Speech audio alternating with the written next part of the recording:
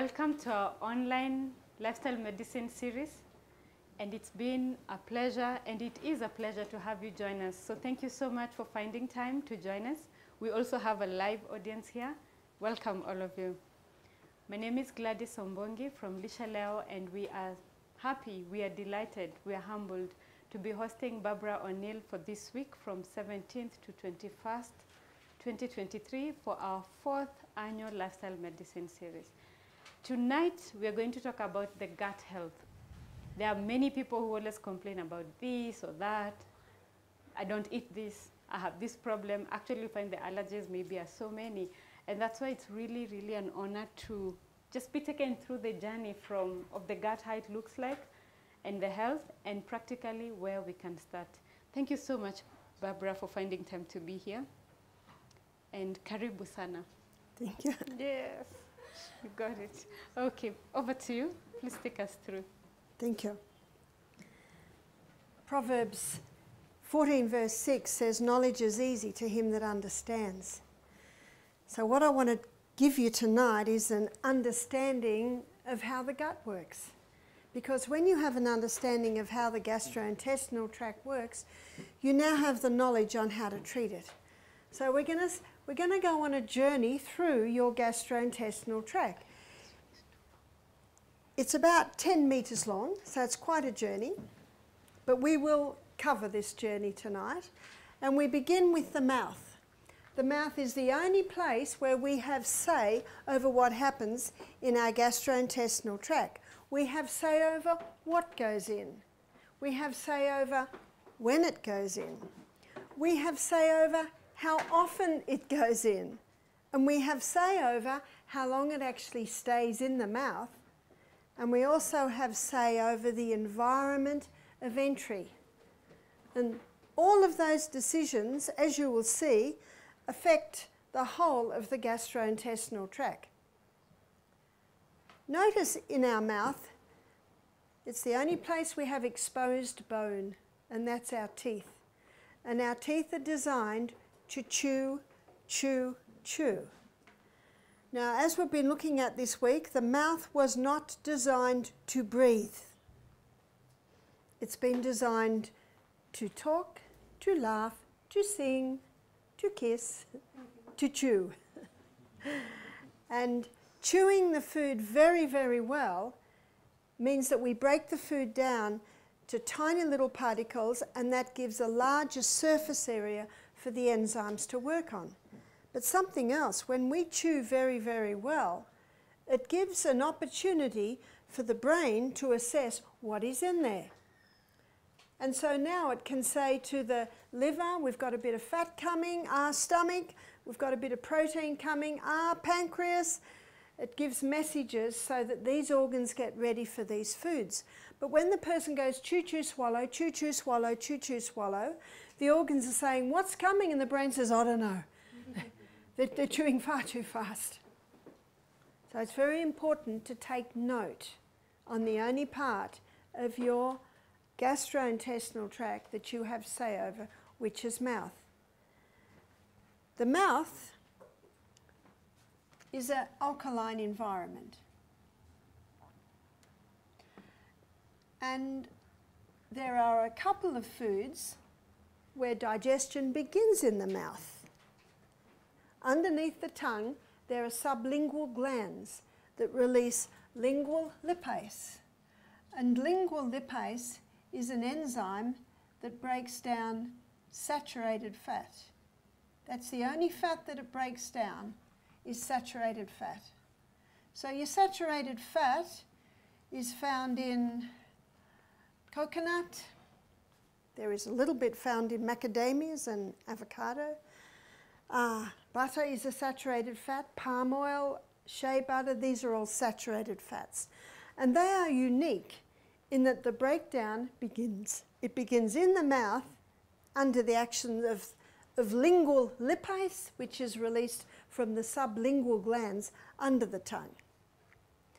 The other food that is broken down, or that begins the breakdown, is starch, or you could say carbohydrates. So these are all your pastas, breads, cereals.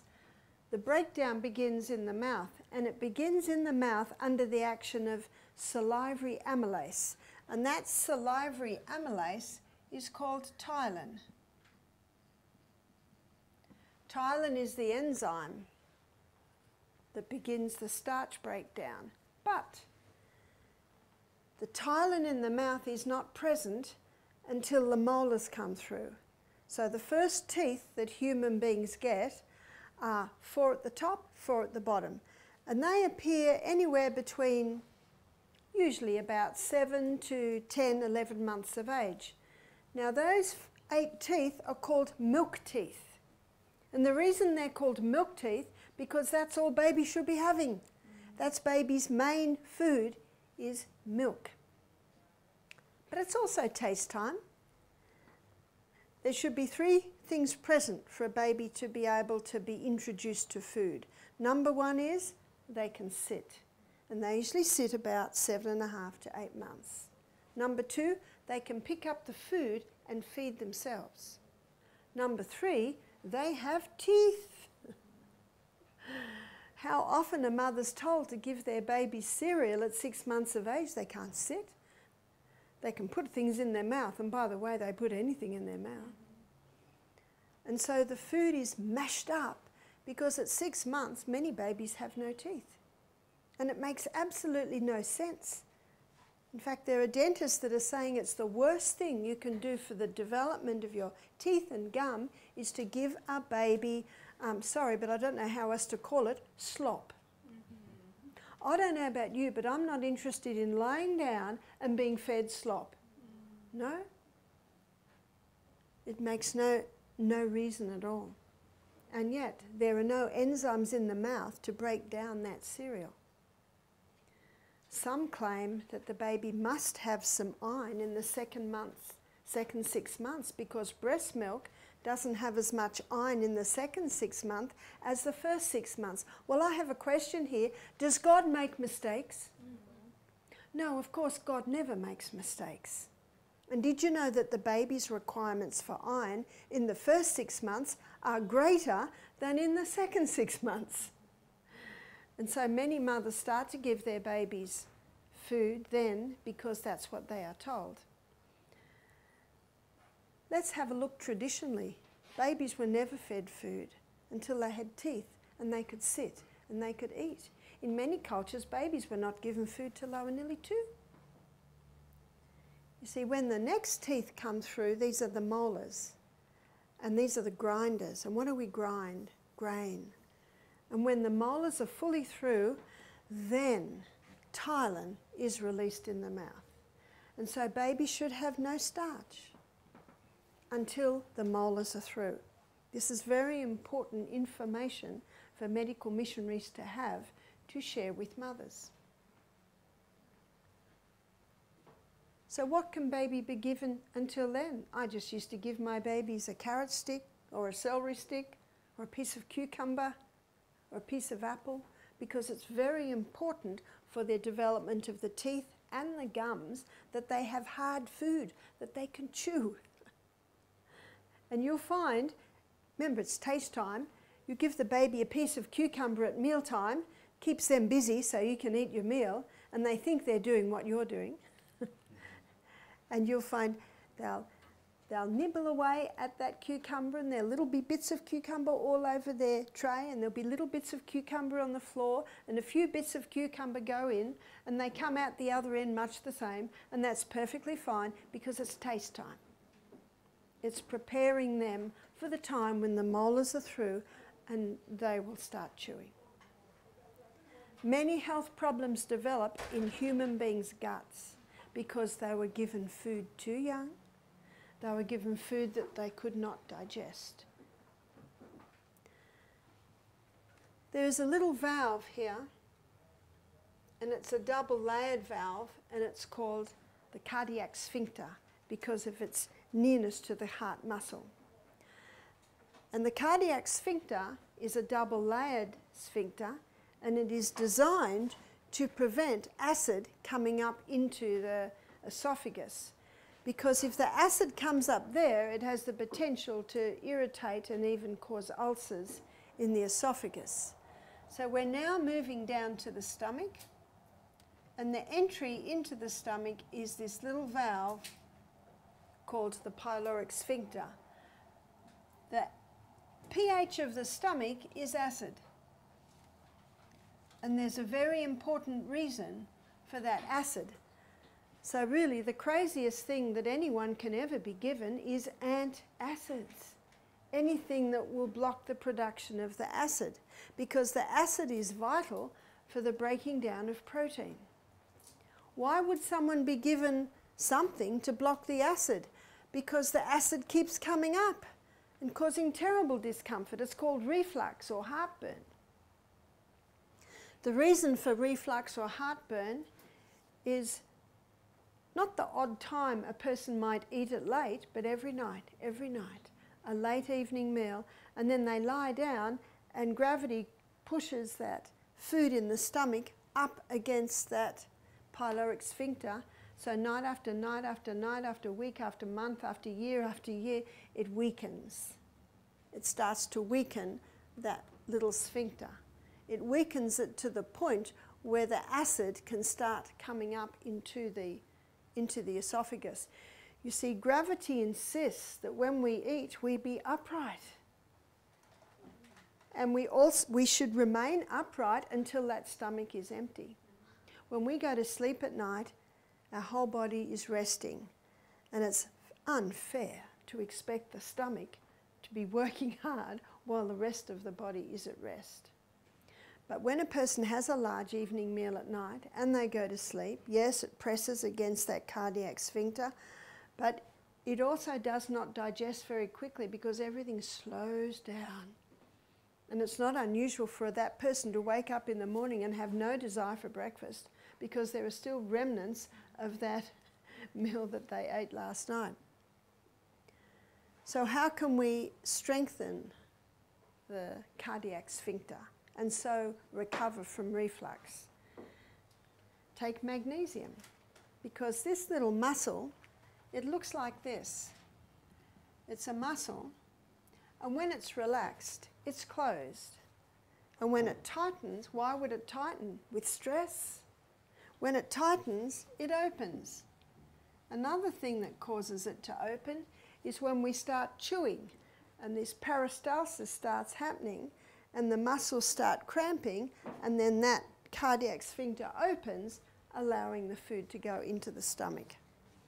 And so the mineral that is a muscle relaxant is magnesium. So magnesium can be taken to relax the cardiac sphincter. So to recover from reflux, have breakfast like a king, lunch like a queen, and nothing at night. If you have anything at night, maybe a bowl of soup, or maybe a vegetable juice, but something very light, or maybe a banana, which digests very quickly. And also making sure you're well hydrated. Hydration is necessary for the enzymes in the stomach to be made. We now enter into the stomach, which is an acid environment. The lining of the stomach looks like this, and there are glands that line the lining of the stomach. And 2/3 of these glands produce mucus. And that mucus is designed to protect the stomach lining from the acid, because down in these little cells here, hydrochloric acid is released. And hydrochloric acid, if it were to touch your skin, it would burn a hole in your skin. So God designed, in his ultimate wisdom, this thick mucosa wall that lines the stomach. But from these cells here are released the enzymes that break down the protein. So one is hydrochloric acid, another one is pepsinogen. And pepsinogen and hydrochloric acid unite and release pepsin. And pepsin is the enzyme that begins the breakdown of protein. That's the only thing that is broken down in the stomach. the starch digestion slows down, even though it began in the mouth. It slows down when it hits this acid environment. But as we will see as we go further on, it revives again when we get to another part of the gut, which is alkaline. When someone is drinking with their meals, they dilute the stomach acid. And when the acidity of the stomach is diluted, hydrochloric acid and pepsinogen cannot connect. And even if some pepsin is produced, pepsin can only be activated in a very acid environment. So what happens with a lot of people with reflux? The antacids happen, and we've got food now sitting in the stomach, unable to be broken down effectively. It starts to ferment, and then the fumes come up, and that can also add to the discomfort of reflux. So what would delete or what would compromise hydrochloric acid or the production of hydrochloric acid? Eating all day long, drinking with the meals, eating the largest meal at the end of the day, stress, being very stressed out. All of these things bit by bit contribute to a depletion of the hydrochloric acid. The research shows that with many people, hydrochloric acid depletes as people age, but there is no need for that to happen. It depletes with age because of their lifestyle habits. And it's so common that the research basically says this is going to happen, but not so. So how can you boost hydrochloric acid levels? Eat breakfast like a king. Chew very, very well. When you chew very well, you make it so much easier on the rest of the gastrointestinal tract. Chew very, very well. Drink between meals, not with meals. Have most of your food at breakfast and lunch. Something else is released in these little glands called the parietal glands, and that is the intrinsic factor. And the intrinsic factor is required to be able to digest vitamin B12. Vitamin B12 is linked in food with an R protein. Hydrochloric acid releases the R protein from B12, and the parietal glands release the intrinsic factor. Say this is the intrinsic factor. So B12 and the intrinsic factor, they float together all the way down the small intestine till they get to the ileum, the last part of the small intestine. And what happens then is the intrinsic factor and the B12 connect, and they're absorbed into the enterohepatic circulation, which is a circulatory system that keeps the B12 in motion, and it's just accessed when it's needed. So most people with B12 deficiency, it's because they lack hydrochloric acid to release the R protein. And if they lack hydrochloric acid, it's quite common that they will also lack the intrinsic factor. Why would that be? Eating all day long, eating the largest meal at the end of the day, drinking with their meals, stressing while they're eating. In fact, I love from the writings of Ellen White where she says, cast off care and anxious thought when you sit to dine. That's an important point. No controversial issues are to be discussed at the evening meal. Well, we're not having an evening meal, at the dinner table, because that can have quite a devastating effect on the digestion of everyone who's sitting at the table. You can laugh, you can sing, although it's a bit hard to sing while you're eating, but keep it a happy time at the table. And so, as you can see, the only digestion that happens in the stomach is protein. And now we're moving down through a little gate at the end of the stomach called the pyloric sphincter. And we move through the pyloric sphincter into the first part of the small intestine. The pyloric sphincter, when we wake up in the morning, especially if we went to bed with no food in our stomach, it lays open. So warm water in the morning is the best to help every cell in the body with its water requirements. But when we smell food, think food, the pyloric sphincter shuts. And the food comes in, and the pyloric sphincter stays shut. It seems that the pyloric sphincter has little sensors.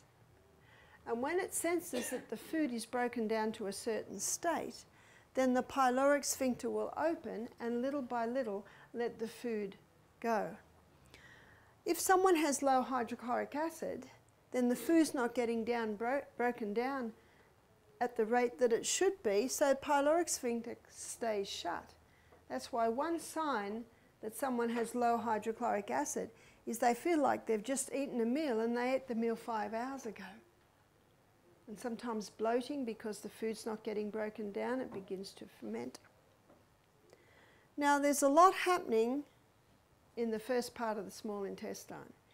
In the first part of the small intestine, you'll see that the liver sits under your right rib. Underneath the liver is the gallbladder, and the gallbladder is a reservoir for bile. The bile is made in the liver, and the gallbladder basically just holds it. It's a holding station for bile. And you can see that the common bile duct comes down, connects with the neck of the pancreas. So let's have a look first at the liver, because there's a lot happening in the duodenum. In the duodenum, it now becomes an alkaline environment. And liver releases bile, and bile is the enzyme that breaks down the polyunsaturated fats. Remember where the saturated fats were broken down? They started in the mouth. But the polyunsaturated fats, which many vegetarian or plant-based fats are polyunsaturated fats. All your nuts and your seeds are predominantly polyunsaturated fat. And so the bile emulsifies the fat or breaks it down into tiny particles. So what's also happening in the duodenum is the pancreas. The pancreas releases sodium bicarbonate to ensure that the duodenum stays alkaline. So the sodium bicarbonate is not involved in digestion, but it's released to ensure that it's alkaline here, because as you can imagine, when the food's coming out of the stomach, it's mixed with the acid pepsin. So the pancreas, it releases a few things. It releases pancreatic lipase. Now remember what lipase is? Lipase is the enzyme that breaks down fats. So pancreatic lipase further breaks down the polyunsaturated fats. The bile emulsifies it, and the pancreatic lipase further breaks the fats down. The pancreas also releases pancreatic amylase. Pancreatic amylase finalizes the starch digestion. Now, do you remember starch digestion? It began in the mouth under the action of the salivary amylase, ptyalin. And now, remember, it was starch digestion began, but it was put on hold in the acid environment of the stomach. And now we're in the alkaline environment of the duodenum, and pancreatic amylase is released, which finalizes the starch digestion. The pancreas also releases trypsin. And trypsin is an enzyme that finalizes protein digestion. So the pancreas doesn't just release the sodium bicarbonate to neutralize the stomach acid. It releases pancreatic lipase to break down the polyunsaturated fat after it was emulsified by the bile. Pancreas also releases pancreatic amylase, the enzyme that finalizes starch digestion. Pancreas releases trypsin, which is an enzyme that finalizes protein, but it also releases chymotrypsin. So it releases two different types of trypsins to finalize protein digestion. So students, I have a question for you. Which organ of the gastrointestinal tract is the main organ of digestion? The pancreas. Before I studied this, I thought everything got digested in the stomach. But it is not so. In fact, some digestion even begins in the mouth. And this explains why, if someone has pancreatic cancer, a compromised pancreas, they often die very quickly of malnutrition. Can you see why? Because the pancreas is not working properly, it can't finalise digestion, and if you can't finalise digestion, the nutrients can't get out of the gut and into the blood, and thus to the cell, so the person dies of malnutrition.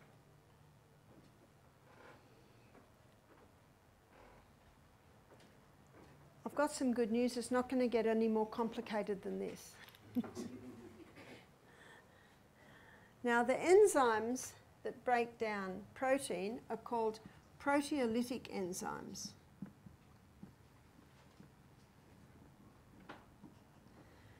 So let's have a look at what the proteolytic enzymes are. One proteolytic enzyme is pepsin, because it breaks down protein.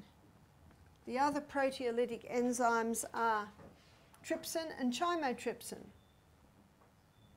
So we'll just say the trypsins, the family of trypsins. But God, in His goodness and mercy, has put some proteolytic enzymes in some foods. One is called bromelain, and that comes from the core of the pineapple. I was recently staying in a house where they had pineapple for breakfast, and they cut all the edges of the pineapple and were about to throw away the core, and I went, don't throw the core away. And they said, it's hard. If you cut each slice of pineapple like that and then cut each slice in little wedges, everybody just gets a tiny little bit of the core and then the sweet flesh on the edge. So that's a lovely way to eat the pineapple, and everyone gets a little bit. It's called bromelain. Bromelain is the enzyme that is found in the core of the pineapple. And also the seed of the papaya or the pawpaw contains papain, and that is also a proteolytic enzymes. We don't advise black pepper, it is an irritant, and some people really miss their black pepper. So what you can do, you can save the seeds out of the papaya or the pawpaw, dry them and put them in your pepper grinder. They look just like pepper, and they taste a bit like it too, they're very hot. So instead of the black pepper interfering with digestion and being an irritant to the gut, all your guests putting the black pepper on, well, what they think is black pepper, will actually aid digestion. So if someone has pancreatic cancer or a compromised pancreas, the best thing they can do is take digestive aid. And most digestive aid tablets you buy, or digestive enzymes, you will find have bromelain and papain in them. If they have porcine in them, P-O-R-C-I-N-E, I do not advise that because it's enzymes from the stomach of the pig. Yes, not very nice. But you can get bromelain and papain.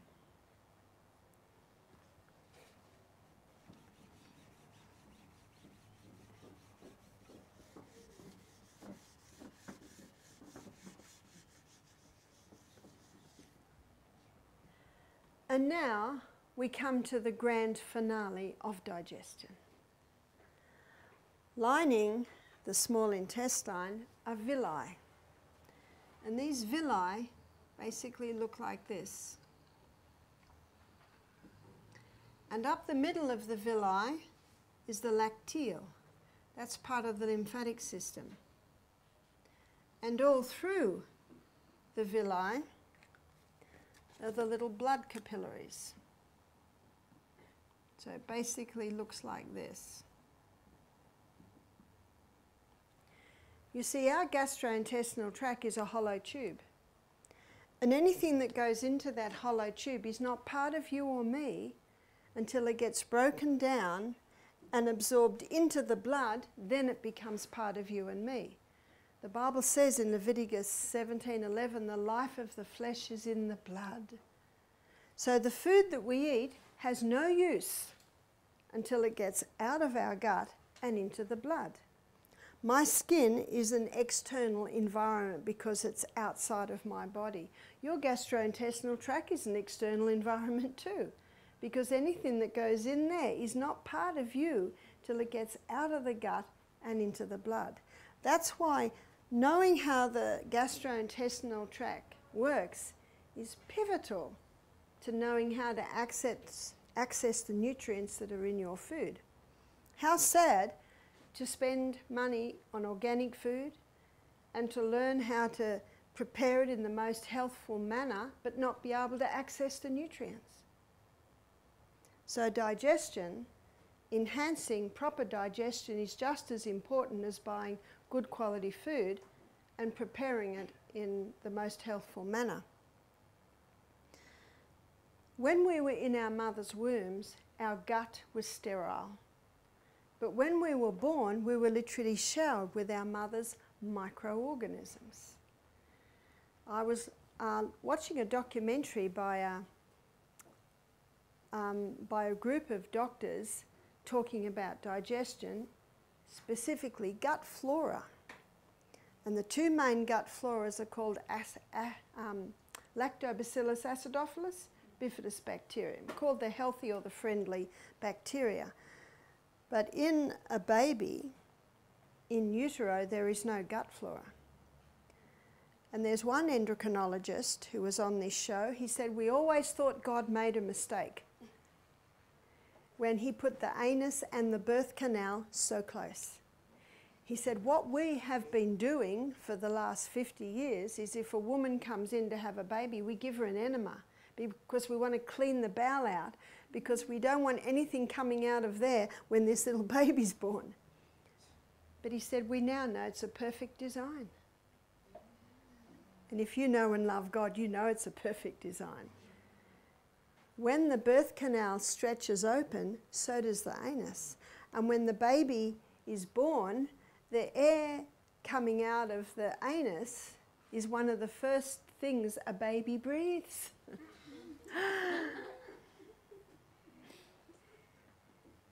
And that is an important part of it populating the baby's gastrointestinal tract. Because at the same time as inhaling, it's also swallowing and giving its first little murmur. They used to smack babies to make them cry. I had a lot of home births with my babies. I never allowed that. I let the babies breathe naturally. And there's no need for them to hurry up and breathe because they're still connected to you by their umbilical cord. They're still getting oxygen through there. So notice what the endocrinologist said. We now know it's a perfect design. What they have found that when babies are born via cesarean section, their gut can have skin flora in it instead of gut flora. And the first 3 days after the baby's born, the breasts release colostrum. It's a very thick substance, a thick yellowy substance, and it's rich in gut flora. And that's why a mother should never have antibiotics in pregnancy, because if she does, it will compromise her gut flora. So when her baby's born, her baby will get compromised gut flora. When I say never, I'm of course not referring to a mother that might be on death's door and an antibiotic might save a life. But the majority of women should not need to take an antibiotic in pregnancy. And so what happens now is that flora populates the gut and it acts like a thick turf wall covering the lining of the gastrointestinal tract. That gut flora now plays a very important part in the final part of digestion. That gut flora is responsible for the final breakdown of food, particularly a release of the B vitamins. That gut flora is responsible for the absorption of the nutrients out of the gut and into the blood. This gut flora protects the blood against any harmful pathogens that may be in the gut. This gut flora nourishes. It nourishes the cells that line the gastrointestinal tract. Hippocrates, the father of medicine, he didn't know what I have shown you here, but he said, all disease begins in the gut. So what would cause a breakdown in this gut flora? Because as you can see, it is a very important part of digestion. Antibiotics kill it off. All your statin drugs, your cholesterol lowering drugs, kill it off. Long-term painkiller use, kill it off. Refined sugar kills it off. So there are many today with a compromise in their gastrointestinal tract because of a killing off of this very important gut flora. That's why every country that I visit, when I look at their traditional food, they have a cultured food. It might be sauerkraut, it might be the sourdough bread, it might be yogurt, it might be kefir, it might be kimchi. There's a whole variety of cultured foods. And what those cultured foods do, they help to maintain good gut flora. Most of our food has been absorbed halfway down our small intestine. The only thing that's left is insoluble fibre. And that insoluble fibre, as you will see when we get to the large intestine or the colon, that insoluble fibre is very important to have a house cleaning role in the large intestine. So all that's really left by the time we get down to the end of the small intestine, which is the ileum, is the insoluble fibre. And there's a double-layered valve down here. And that double-layered valve is designed so that nothing from the colon goes back into the small intestines. Notice this little organ down the bottom, it's called the appendix. Once again, God never makes mistakes. The appendix has an important role in the functioning of the colon. The appendix is called the colon's oil can because it releases an oil that helps to lubricate the contents as it goes through the colon. Plus, the appendix releases antibacterial fluid, so that if anything coming out of the small intestine is a little bit toxic, it calms it down. Why would it be toxic? Dogs' gastrointestinal tract is 1 metre long. So when they eat meat, that when it breaks down, it putrefies, it's in and out quick. But ours is 10 metres long. So when people are eating meat in their diet, what's coming out of the small intestine can be quite toxic. The only way it's not too toxic is if the person eats a lot of vegetables with it, because vegetables ferment, and that can somewhat counteract the putrefaction process. Now let's say the person had a large meat diet and then they had some wine with it, then they finished with a bowl of ice cream. That sugar just feeds the putrefaction process. And sometimes that poor appendix overworks. And when it overworks, it gets tired and inflamed and the appendix swells. There's your appendicitis. And especially that is compounded on this refined, high sugar, high meat diet, because the colon's not moving very fast because there's no fibre in all of that. And so if you get a build-up in the contents of here, and that's puts more pressure on the appendix. No wonder people have appendicitis. One lady told me that her right, and as you can see by this, our appendix is on the right side near our hip. And so is a woman's ovaries, one ovary either side. And she had cysts on her ovaries, and the doctor took the ovary out. And when she woke up from the operation, he said, "Oh, while I was there, I took your appendix too, just in case." Eeh. Do you remember what Dr. Kellogg did? He did everything possible to try and avoid surgery. Everything possible, because there's so much that can be done. If someone has appendicitis, that's where you need the ice packs. You need the ice packs to get that swelling down. And the person can be given an enema. Now, an enema might be just 1.5 to 2 cups of water going in, and that'll clear out this much. And then maybe 15 minutes later they have another enema, and that enema will go up a little bit further and then empty this. And usually by the 3rd, maybe 4th enema, the water gets right around here, and that empties the colon and takes pressure off. So that's 2 things that can be done if someone is suffering from appendicitis. Cold packs, deep breathing, remember God's LSD, long, slow, deep, always through the nose, which relaxes, because when someone's in pain, often their body, their muscles get very tight. So relax, breathe deeply, ice that appendix, and do several enemas, and often that is enough to avert the danger of a swollen appendix. And now we come into the colon.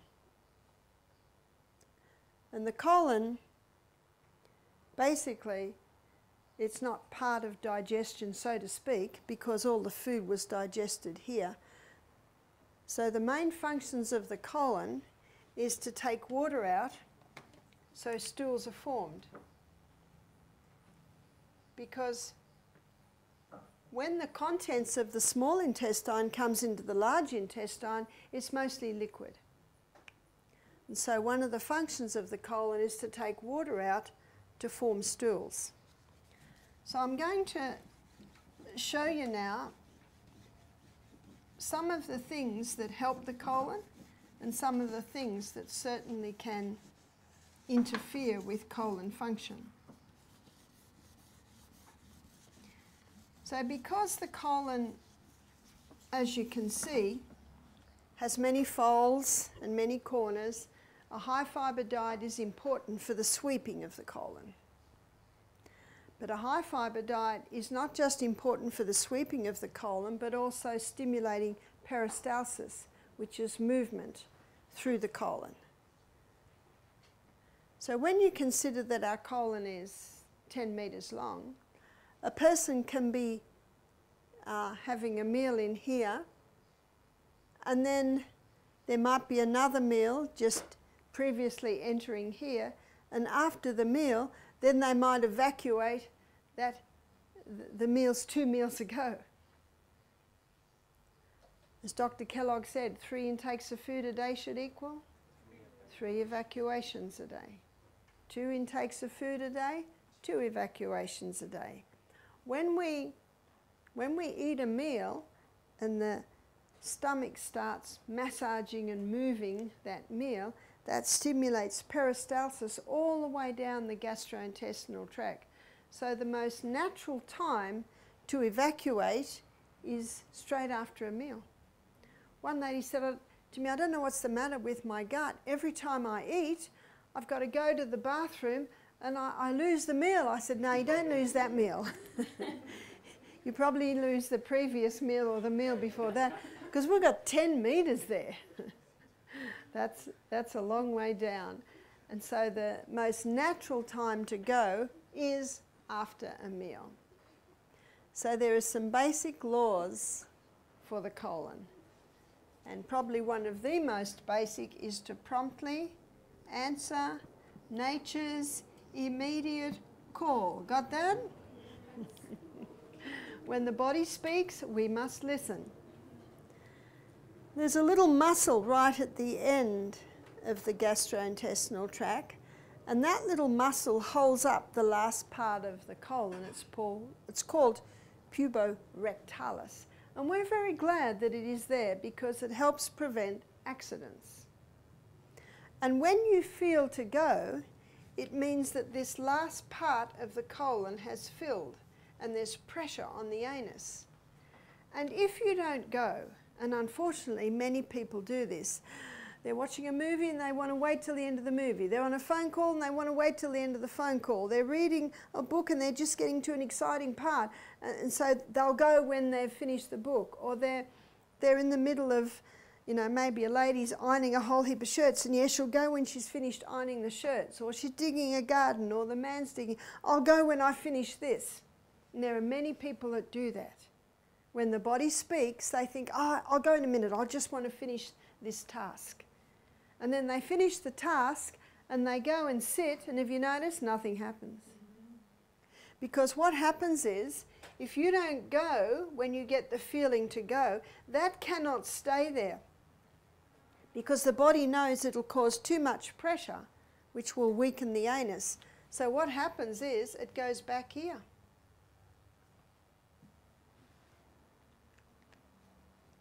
And more water gets taken out. And when too much water gets taken out, then the contents goes like rabbit pellets or cement. So it's very important to promptly answer nature's immediate call. We're very glad that if the plane's allowed to land and you're not allowed to get out of your seat and you really need to go, we're very glad that you can stop it. And it's not the odd day you might do that or the odd day you don't. It's what you do every day that tells the story. So it's very important to answer nature's immediate call.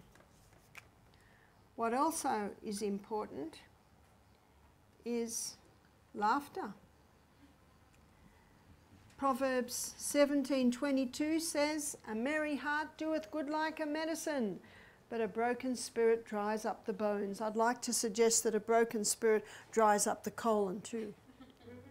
It's important to relax, and that relaxes the colon. I'm a colonic irrigation therapist. My teacher, she has passed now. She was in her late 80s when she taught me 25 years ago. She used to say, tight mind, tight colon. So it's important to relax for the colon. That's why laughter's good medicine. The colon also needs fibre.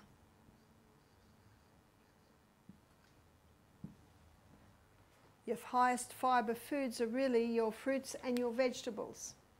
For those who've made a decision to reduce the fruit intake in their diet because maybe they are conquering cancer, or they have a yeast problem, or they are a diabetic, or they're wanting to lose weight, their fibre can come possibly more from the vegetables.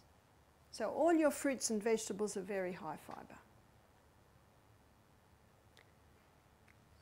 And because one of the main functions of the colon is to take water out so stools are formed, it's important to drink adequate water.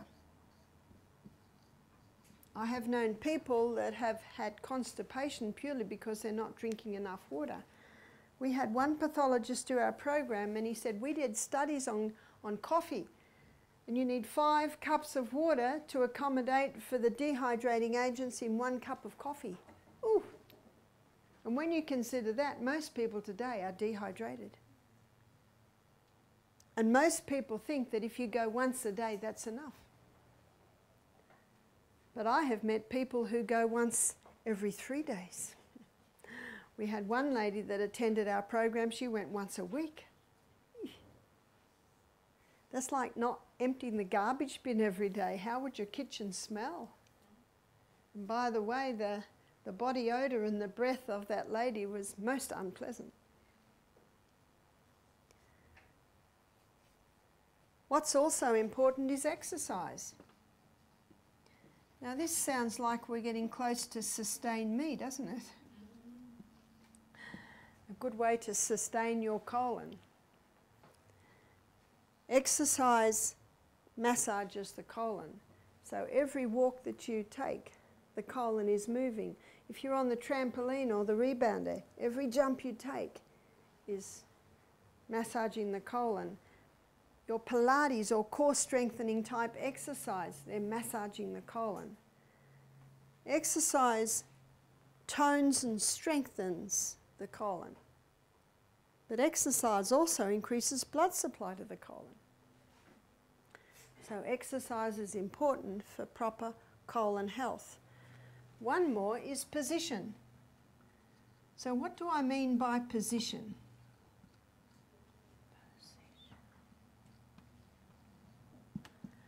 Let me show you.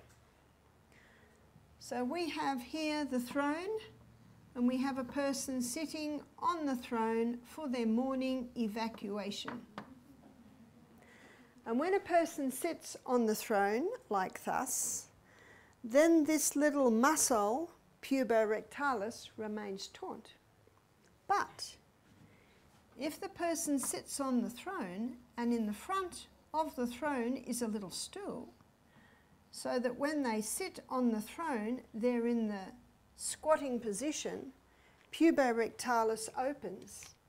And when puborectalis opens, then the colon is able to open up and the contents pass with much greater ease. And in many cultures today, they still practice squatting. I've been in different parts of Africa. I have been in Singapore, in India, and I have seen some toilets, it's a hole in the ground. When I stayed in New Delhi the night before I flew out, I stayed in a four-story apartment with a family, and it was very beautiful. It had a lot of pink marble, and when they showed me my bathroom, it was all beautifully tiled, but it was just a hole in the ground. And of course, with a hole, you squat. It's the most natural way to do the daily evacuation, and science now shows that it's because of this muscle, puborectalis. And when you squat, it relaxes so you can pass with greater ease. It also takes all the pressure off the anus. Now let's say someone's sitting on their throne for their daily evacuation and they're a bit concerned because they didn't go yesterday, so they strain. It's the worst thing you can do because all the pressure goes on the anus. And then what happens is hemorrhoids happen. And they're incredibly uncomfortable and even painful. But when you squat, there is actually no need to strain at all because the whole body opens and it takes pressure off the anus. So it's a great way to prevent hemorrhoids, and it's a great way to help heal from having hemorrhoids. In Australia, you can buy squatty potty, which is like a little stool that wraps around the toilet, or you can buy just a little plastic stool to sit in front of the toilet. But it's a great tool to have to help with colon health. I think we will call a break now, and after the break, when we come back, I'm going to have a look at how you can heal from constipation. I'm going to look at how you can heal from irritable bowel and Crohn's disease. And we're also looking at some of the things that you can do for the hemorrhoids. So we'll have a 5-minute break, shall we? And when we come back, we'll look at those diseases.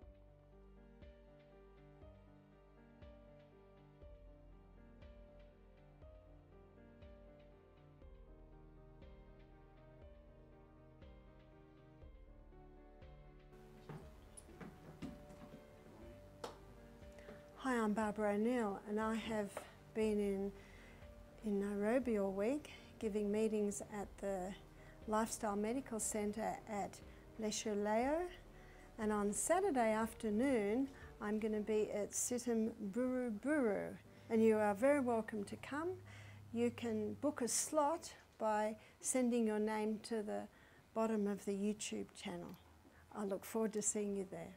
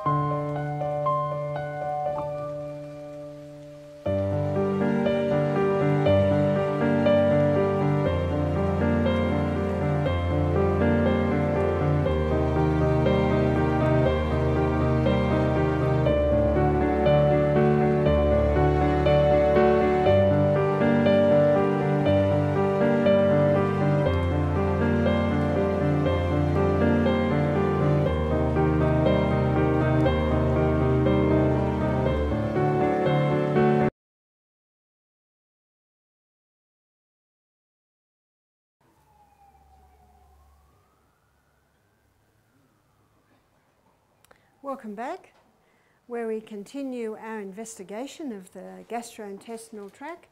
We've been on quite a journey this evening, and we've gone all through the stomach, all through the small intestine.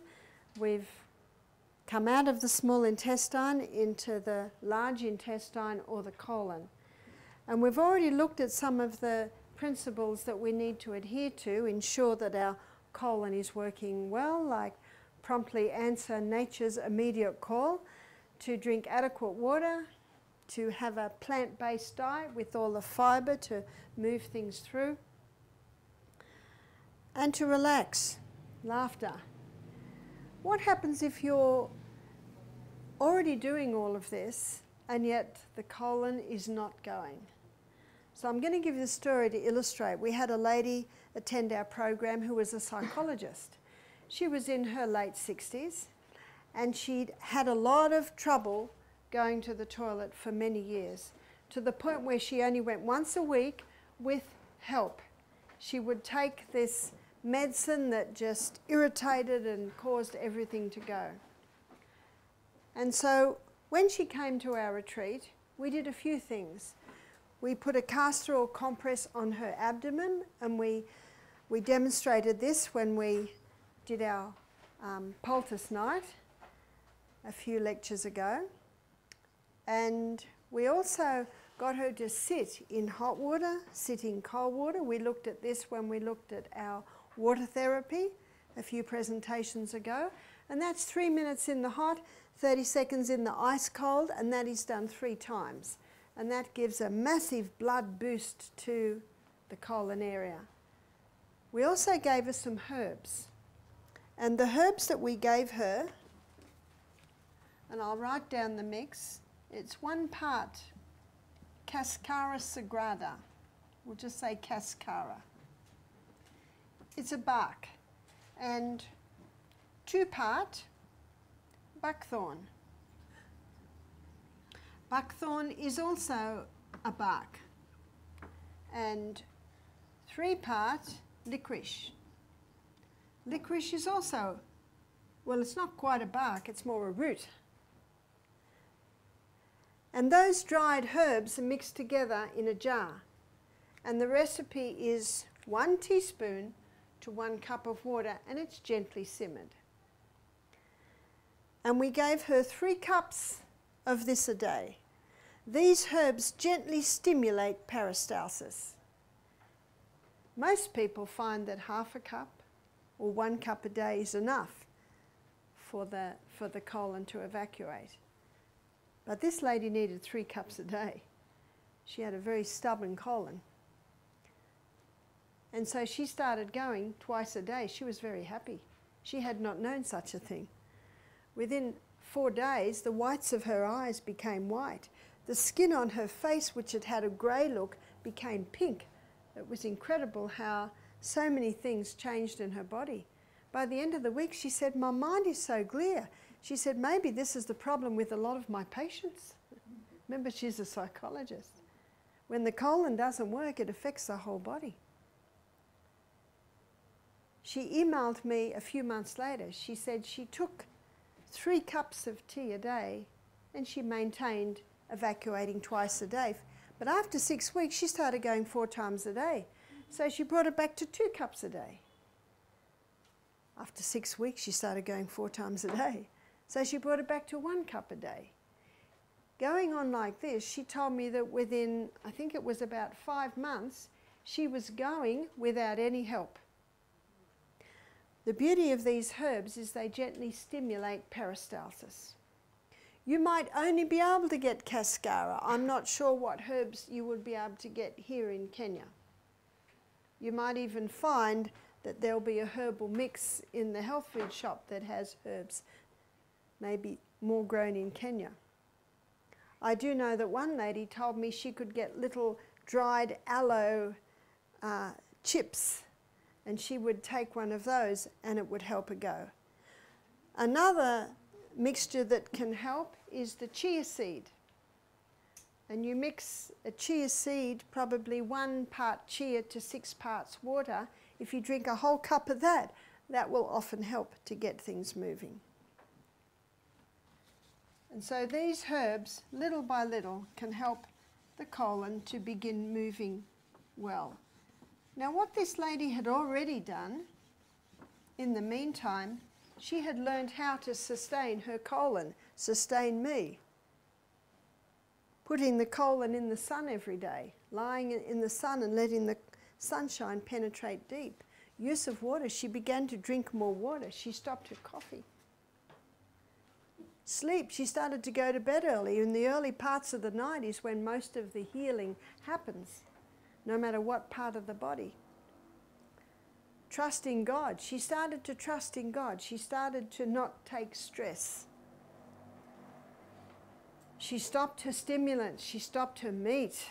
Meat has no fibre. Refined sugar has no fibre. Many drugs dehydrate the body. Many drugs, as their side effect, it's constipation. She made a decision to stop anything that would dehydrate and cause her colon to stop. She began to breathe deeply through her nose, way down in her abdominal muscles. When you breathe with your abdominal muscles, you're actually giving the colon a gentle massage every time you that were helpful to the body, but maybe not helpful in large amounts. She started to exercise. Implementing an exercise program exercised the colon. And because she implemented the simple lifestyle rules or laws, Florence Nightingale called them laws of nursing, Dr. Jackson called them laws of life, They're the basic true remedies, and they can be applied to any problem in the body. Because she had implemented this at the same time as taking the herbs, she eventually did not need the herbs. What about if someone has irritable bowel or Crohn's disease, colitis, gastritis, which is irritation of the gastrointestinal tract?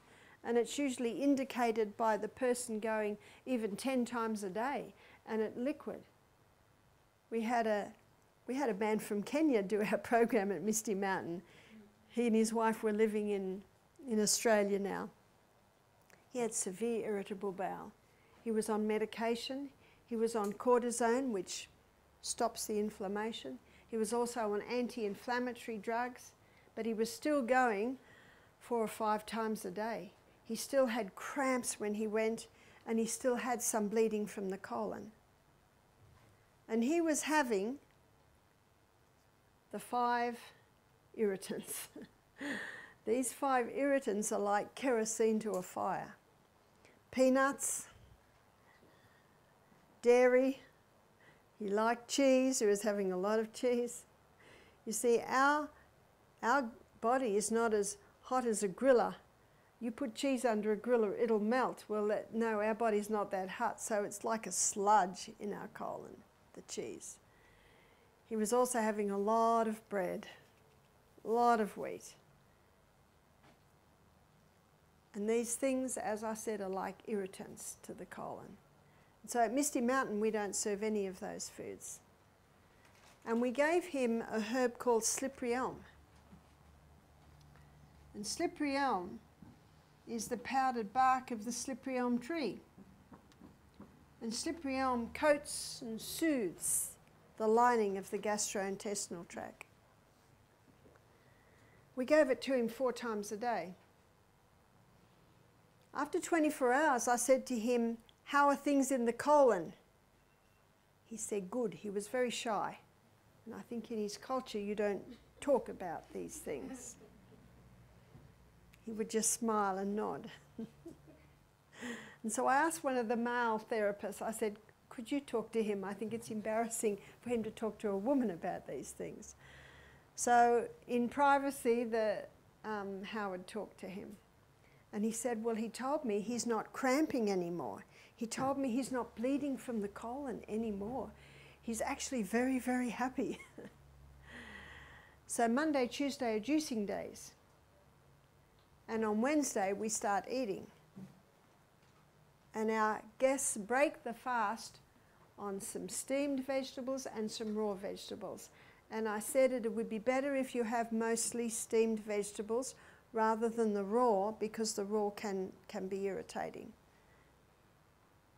He was very happy because he started to only evacuate twice a day. He hadn't known such a thing. It now started to take form, the stools. He had no more cramping, no more bleeding. That's very quick. And I said to him, "I can't tell you what to do with your medication, but I can tell you what I would do. I would stop the anti-inflammatories. Don't stop the cortisone. Just stop the anti-inflammatories." Now, if you stop the anti-inflammatories and he started going 4 times a day, you've got a choice. You can go back on the anti-inflammatories or just double the dose of the slippery elm. But actually he didn't. He didn't have any reaction at all. So my suggestion to him was that because everything was going so well, to go and visit his doctor and tell him what was happening in the colon and talk to the doctor about slowly coming off the cortisone. If someone's on 20 milligrams of cortisone, they might come down to 15. And then after 2 weeks, maybe down to 10. And the body will tell you. But can you see what he'd done? He had stopped the things that were irritating the colon. And now, little by little, he could come off his medication. He went home a very happy man. He had no more interest in cheese. He had no more interest in bread. He had no more interest in the sugar biscuits that he used to enjoy, because he was no more suffering. No more suffering. And as he changed his diet, he found that his taste changed. And we have seen many people conquer those diseases of irritation in the colon. Now, I don't know whether you can get slippery elm in Kenya. You can? Because there is another herb called aloe vera. And I know that aloe vera is common. But when there's irritation of the lining of the gut, one must be very careful that they don't have any of that yellow sap that lines the leaf. It must just be the clear gel in the middle, because the yellow sap can have an irritant to it. And we have seen many people conquer these colon problems. So now we're coming down to the last part of the colon, where hemorrhoids can happen. So what can you do for hemorrhoids? Well, using that little stool is very important. Also on a plant-based diet, so that we prevent constipation, because hemorrhoids are often the result of constipation. Starting to drink more water, starting to stop the stimulants. And as I showed you with the story of the lady, the castor oil compresses can be very good. So even the people with the irritable bowel, the sitting in the hot and the sitting in the cold, the sitz baths can help.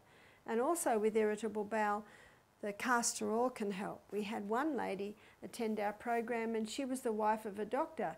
She had irritable bowel, and she said, I did not like what my husband was suggesting.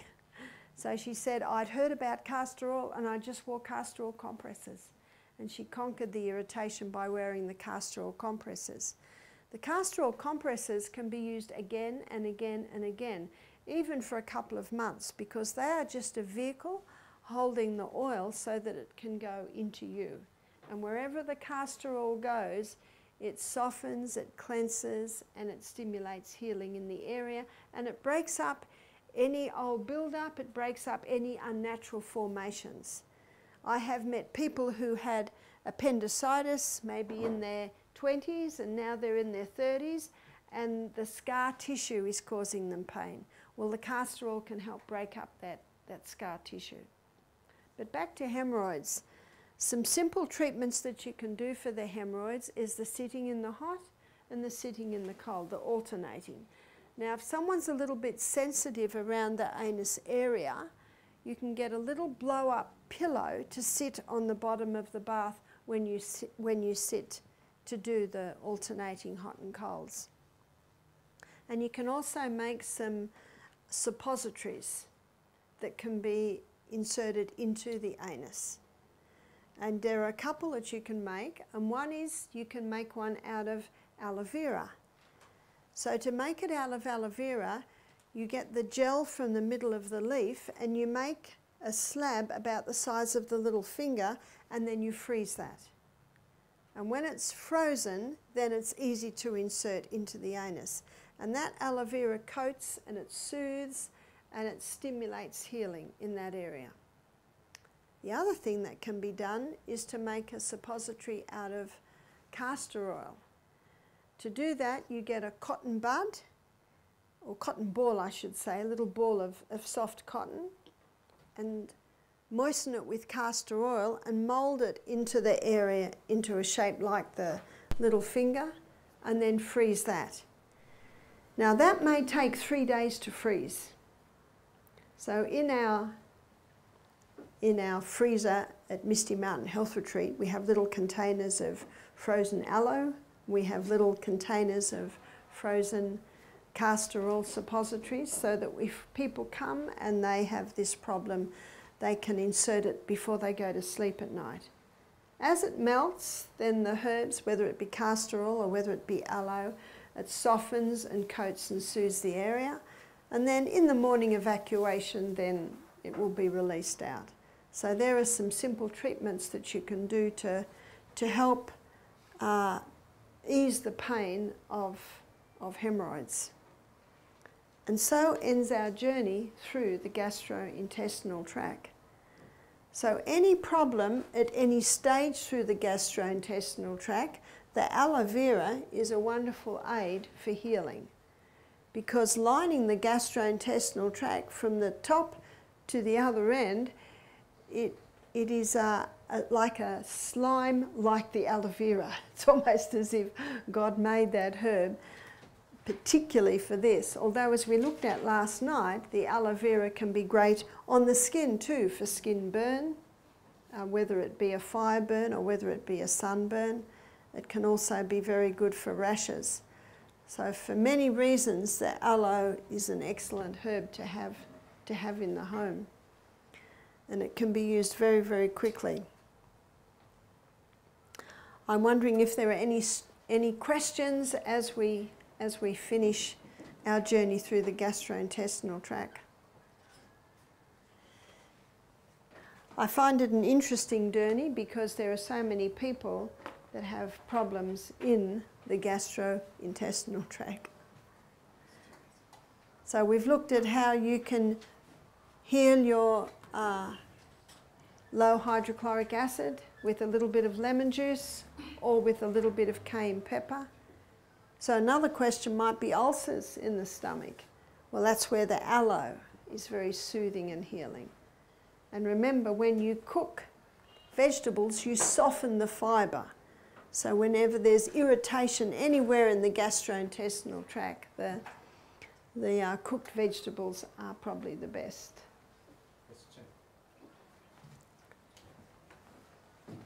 So we have some questions. Okay, thank you so much for that interesting lesson. We've learned many things and we hope to apply them. So yes, we're going to go to the audience, but I want to start with the online audience. We have a question from Betty Gisore. This is what she's asking. My eldest child has had her teeth after turning 1 year. She, however, would stretch out for food much earlier. What would you recommend for food in this case? Do you know children will reach out for anything? In fact, if they're in the garden and find a caterpillar, they'll eat it. I changed my crawling baby's nappy once, and there were a red and a green crayon and 3 gum nuts in her nappy. They'll eat anything. So when the child's reaching for things, they're just wanting to do what you're doing. The child has no sense. But we have sense, and we know that that baby cannot have the bread, cannot have the rice, and so you just give the baby what you know the baby can handle, which would be a carrot stick, which would be a celery stick, which would be a piece of apple. And it takes them a long time to gum away on that, and usually by then you've finished the meal. Mm-hmm. Thank you. There's also another question from a viewer, Lillian. She's asking, what is the root cause of grey hair on a 3-year-old boy? I would investigate that. Grey hair on a 3-year-old boy. They're sure it's not blonde? No, I would be interested to know if the first hair was grey or if it had colour. She has another question too. What are the sources of probiotics? Best sources of natural probiotics would be the cultured foods like sauerkraut, which is cultured cabbage, yogurt, and you can get very nice coconut yogurts, you can get organic soy yogurts. I know in Australia you can even get almond yogurts, so you can get many different types of yogurts. Miso, which is the cultured soybean paste that Japanese use to flavour things. So there are many types of cultured foods. Another question, what about sources of vitamin B12? Sources of vitamin B12. Dr. Neil Nedley is an American Seventh-day Adventist doctor, and he's written a book called Proof Positive. It's a big, thick book, and it's an excellent resource book for people teaching health. And he quotes research in there that shows that organically grown root vegetables contain B12. As an airborne bacteria, you can get B12 off when you eat fruit straight off the tree, because it's an airborne bacteria. And we have one more question. What might cause persistent hiccups? What might cause persistent hiccups? So the hiccups are like a little regular cramp in this area. And sometimes it's eating too fast and taking air in, and usually holding your breath can help to resolve the hiccups. I know my mother used to tell me to drink water upside down. Okay. You know, drink water like this. And then another friend of mine, he's found that orange juice helped to clear up hiccups. So one would have a look at the person that's getting hiccups regularly, whether they're eating too fast or whether they're a bit stressed with their meal. Okay. Thank you so much. That's what we have from our online audience. I now want to go to our live audience here. Let's see any questions that we have this evening. Okay. Thank you. That was so informative. I would ask on IBD or IBS. There are treatment programs that I've read that contraindicate raw food. And second to that, we also know the gut healing effects of lignans from flax seeds. But in IBD, they also contraindicated. What can you say? So what you say about the raw food being contraindicated, meaning the raw food is not a good thing to take with irritable bowel. When you think of irritable bowel, IBS is irritable bowel, just imagine if you'd lost the top layer of skin and your skin was raw. That's what the gut is like when you've got irritations. And when you cook vegetables, it softens the fibre. And so people with irritable bowel, I advise not having raw food. And the reason why the flaxseed are called a contraindication is when there's whole flaxseed. So those whole flax seeds could maybe irritate, but if the flax seed is ground, there should be no problem. And the flax seed and the chia seed both contain a plant chemical called lignans, which you mentioned, and that can help to heal the lining of the gut. Thank you. We can have the next one. Okay, I have two questions. One, now that we talked about the stomach, there's this issue of mixing vegetables and fruits. Okay, so what really happens in the stomach? That is one. And then number two, there's this documentary I was watching about the pancreas, and it was saying something about the beta cells of the pancreas being destroyed in an autoimmune response. So what are these causes? I mean, what will bring about an autoimmune response that will go and start destroying parts of the gut? Thank you.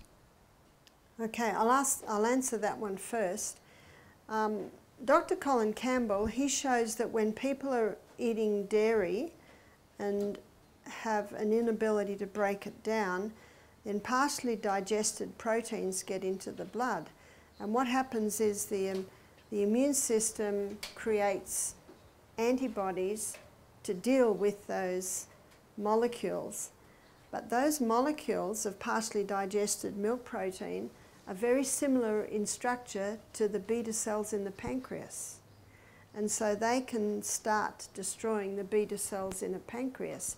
You see, God never made the human body to destroy itself. Something has happened. And so when people are labelled with autoimmune diseases, I actually don't take any notice of that. I look at their symptoms, and then I look at where their symptoms started, and then I investigate why that is happening in the body. Because Proverbs 26 verse 2 states that the curse causeless shall not come. So an autoimmune disease doesn't just come. There's a reason. And Dr. John Clark, he's an American doctor, and he gives meetings showing that childhood vaccinations can cause autoimmune diseases in a person in their 30s and 40s. So there's another causative factor for autoimmune diseases. So the first question, what was the first question? Ask it again. The combining fruits and vegetables. So I read in the writings of Ellen White many years ago that we should not mix fruit and vegetables with a meal. And then as a nutritionist, I looked at different vegetables and different fruits and analysed them. And what I found was that vegetables are high in fibre, high in minerals and low in sugars, whereas fruit is high in fibre, high in sugars but low in minerals. So they don't actually mix that well together. And it appears when someone does not have any gut problems, they can mix the fruit and vegetables and it doesn't appear to cause a problem. But if someone has a sensitive stomach, often they will tell you that, stomach's not working well when those things are mixed. Ideally, we don't mix them because we want to look after this gut. So, and the other quandary that to some people is that there's a group of fruit, because the classification of a fruit is it has its seed in it. And there is one classification of fruit that are actually low in sugars. And that is the lemon, the avocado, the tomato, the cucumber, the zucchini, eggplant, squash, pumpkin, and it is true. So I call that classification of fruit that can go either way.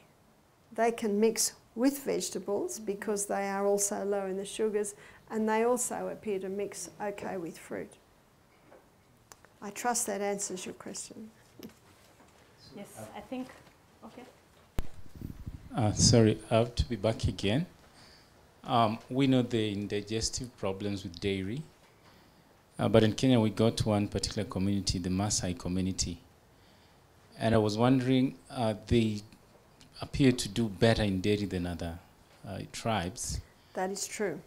And I was wondering, is it connected to anything about the gut profile, the strains of bacteria that they got in their gut, or why do they do better? In some ways it is. I have a friend who has an orphanage in Nakuru, and they were taking in baby orphans, and they always give them soy milk. But they got a few Maasai babies, and the Maasai babies were not doing well on the soy milk. And so the man got a cow and started milking the cow, and the Maasai babies did very well on the cow's milk. Because they have been drinking the cow's milk for centuries, their guts have developed the enzymes that break down the cow's milk, and they do well on the cow's milk. And so it is true that our heritage has a lot to do also with our digestion. Final one before we give. We talked about papaya and papaya fruit and, of course, pineapple. Is it advisable to have them probably half an hour before any kind of food, whether you're going to have vegetables to boost gut integrity? No, it is not an idea.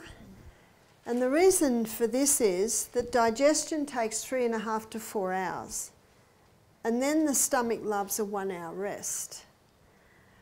And so when you have it half an hour before the meal, it actually does not help. You're far better to eat your food together and then leave your stomach alone. Mm-hmm. Just let it do its work. Yes. Mm-hmm. You would have to eat a lot of the papaya and a lot of the bromelain to get fully the benefits. That's why it's far better to use the extracts if you're using it medicinally. Or you could also dry your papaya seeds and put them in your pepper grinder and grind that all over your food. Mm-hmm. I have 2 more questions from our live audience here. There's a growing trend of autism in children. What is the cause and how can this be prevented? We have a book in our library at home called Stop Autism Now. And it's by Dr. Bruce Fife, and he acts as a medical journalist in studying autism. And the first 3 chapters looks at the causes of autism. And he has found in probably easily 90% of cases it was due to the childhood vaccines. So the reason why childhood vaccines cause autism is because the vaccines contain neurotoxins. In 1998, they banned mercury from the childhood vaccines. But there are still 2 neurotoxins in the vaccines today, and one is aluminium and the other one is formaldehyde. So children are still succumbing to autism through the childhood vaccines. And the other is that there are probably about 4 times the vaccines given to babies today than even 20 years ago. So it's really just a total overload. And Dr. Vera Schneibner, she wrote a whole book on it. The title of her book is 100 Years of Orthodox Research Proves that Vaccinations Are an Onslaught to an Immature Immune System.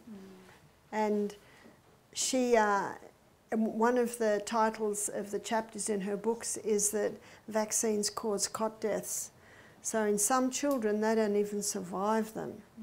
So the question is, what's the causes of autism? That's probably the main cause. Something else to prove this is in America there's a group of people called the Amish, you may have heard, and they still dress like people in a couple of 100 years ago, and they do not vaccinate their children. They've almost got 0 autism. Occasionally there might be autism through some other factors, exposure to moles or chemicals that can damage the nerves. But and sometimes with the Amish there's a little bit of inbreeding that can contribute to such a thing. So then the question is, how can you recover from autism? Because you know, once the vaccine's happened, it has happened. Dr. Bruce Fife showed that when you stop those 5 allergens, which is peanuts, oats, wheat, dairy, refined sugar, he says 50% improvement. And on top of that, if you start giving the child coconut oil, and for children to have coconut oil, an easy way to give it to them is to make like a natural chocolate out of it. Put some carob powder in and some ground coconut, maybe a little bit of tahini to make it smooth, some ground nuts and seeds, and after they've eaten all their vegetables, they can have a square of the natural chocolate. That's an easy way for children to take in the coconut. There is one last question. It is encouraged to cook with spices. Do these spices affect our stomach when we cook with them? And which spices are safe and which one are not? There are some herbs / spices that promote digestion, and there are some that can interfere. There are so many herbs, I'm probably far better to just show you the few that do irritate. And one is black pepper, another is mustard, another is chili, whereas cayenne pepper can improve digestion, because cayenne pepper, a lot of people veer away from it because it's a stimulant, but they don't realise it's not a nervous system stimulant like caffeine or nicotine. It's a blood stimulant. And the blood is the healer of the flesh, and anything that stimulates blood to an area is a healer. Whereas all your natural herbs like your basil, your oreganos, your thymes, they are all digestive aids. Thank you.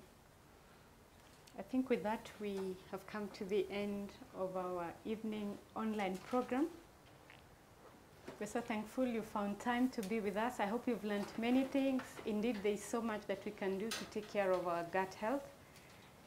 And if we don't take care of it, you know, if you abuse the stomach, it will abuse you. If you afflict the stomach, actually, that's the quote, it will afflict you. So we need to really take care of our gut health. That's all we have for this evening. See you tomorrow, same time, same place. Bye-bye from us. Okay. We stand up and pray. 8 o'clock.